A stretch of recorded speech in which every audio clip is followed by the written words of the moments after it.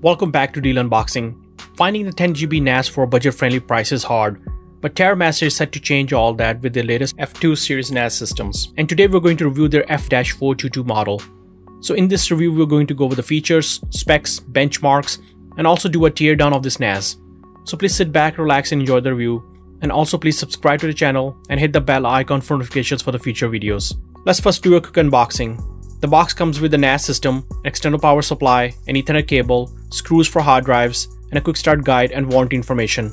Now let's look at the specs. The NAS is powered by 1.5 GHz quad-core processor, 4GB RAM, can be upgraded to 12GB. It can accept 2.5 and 3.5-inch SATA hard drive up to 18 TB each for a total storage of 36 TB. It supports multiple file systems and RAID configurations including single, JBOD, RAID 0, RAID 1. It also supports real 4K hardware transcoding for up to 2 devices at the same time and also offers up to 650 MB per second read and write performance. The NAS measures 8.94 by 5.24 by 4.69 inches and weighs only 3.5 pounds without the hard drives. On the front of the NAS, there's a power button, LED status indicator for hard drives and network. In the back, there's a single 80mm fan that keeps the internal hardware and hard drives from overheating. Looking at the ports, there's a single 10GB LAN port. There are also two 1GB LAN ports, two USB 3 ports, HDMI port, and a power supply connection. Now let's talk about design and build quality. The build quality is great, and casing is a combination of metal and plastic with Terramaster's signature silver color. Installing hard drives are easy with available hot swap sleds using the provided screws for both 2.5 and 3.5-inch hard drives with included screwdriver. The NAS comes with different memory configurations and our came with 4GB RAM soldered to the motherboard, but you can upgrade RAM to up to 12GB with available sodium slot. And in order to add more RAM, you need to open the case, which is held by screws in the back of the case.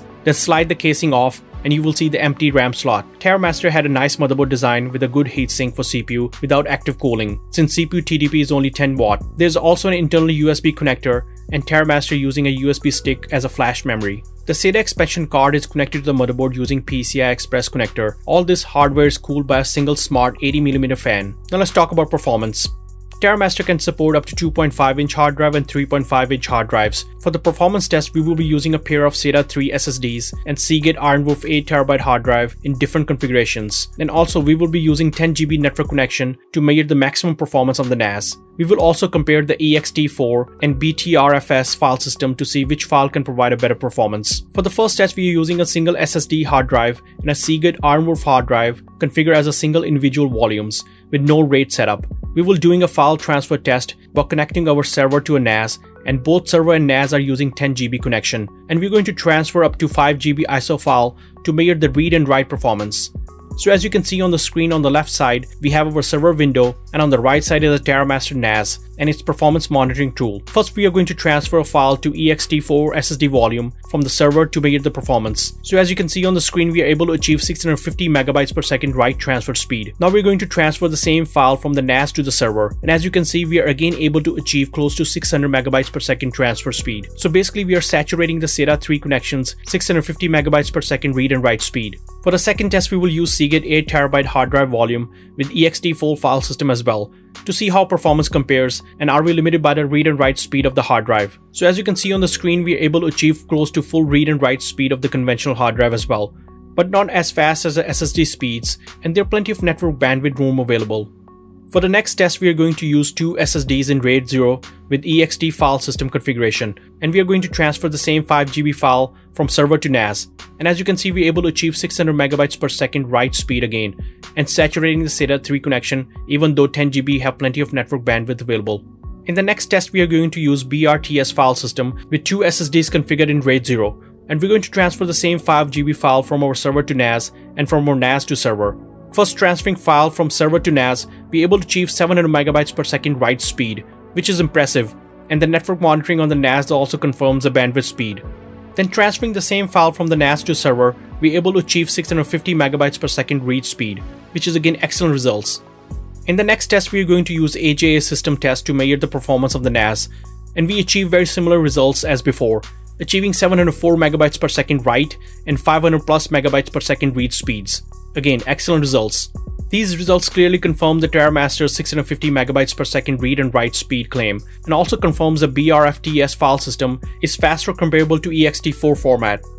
Next, we're going to test the 4K video transcoding and streaming test. For this test, we're going to use two iPhones. One is iPhone 11 and second is iPhone 8 Plus, to see how NAS handle multiple 4K streaming and transcoding. For this test, we installed Terramaster's native multimedia server app and set up with proper configuration to handle 4K video transcoding and also enable real-time transcoding. There are also plenty of configuration options for audio transcoding and some custom modes. So as you can see, we have two iPhones stacked on top of each other, and the right we have a NAS resource tool to see the utilization. So I played the 4K clip on both iPhones at the same time, and as you can see, NAS was able to handle it without any problem. There are plenty of bandwidth and CPU and RAM resources available to handle 4K streaming without any problem.